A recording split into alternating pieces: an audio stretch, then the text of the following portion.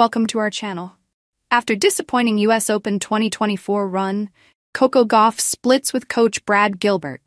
Coco Gauff split from coach Brad Gilbert after more than a year and won Grand Slam title together, the pair announced via separate messages on social media.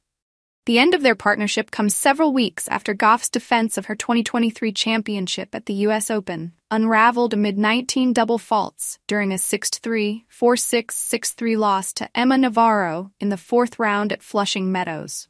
That September 1st loss was the latest in a series of disappointing results in recent months for Gauff, a 20-year-old American who recently dropped from number 3 to number 6 in the WTA rankings.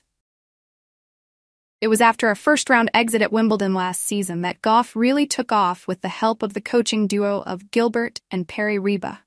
Reba wasn't with her this year.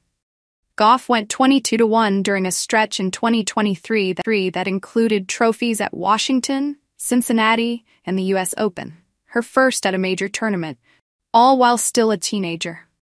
Thank you messages. Gilbert posted a thank you Wednesday on social media to Gauff and the entire team for an absolutely amazing summer run in 2023 and for 14 months of incredible team effort.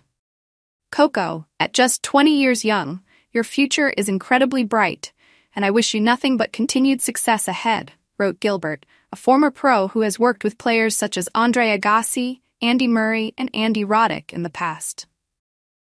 I'm excited for the next chapter in my coaching career. In her message Wednesday, Gauff thanked Gilbert and added, "We had an incredible run, and I wish you all the best in the future." Their tenure also included semi-final appearances by Gauff at the Australian Open this January and French Open this June, losing to the eventual champions at both. At Wimbledon in July, Gauff departed in the fourth round, also against Navarro, and there were some mid-match back-and-forths between Gauff and Gilbert at center court over what an alternate game plan might be. "I felt like I wanted more direction," Gauff said after that match. She exited in the third round of singles at the Paris Olympics after being the female flag-bearer for the US team.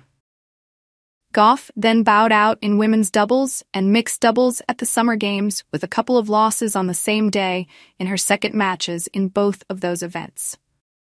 After moving from the red clay there to the hard courts, Gauff went 1-2 at Toronto and the Cincinnati Open in the lead-up to returning to the US Open as the reigning champion.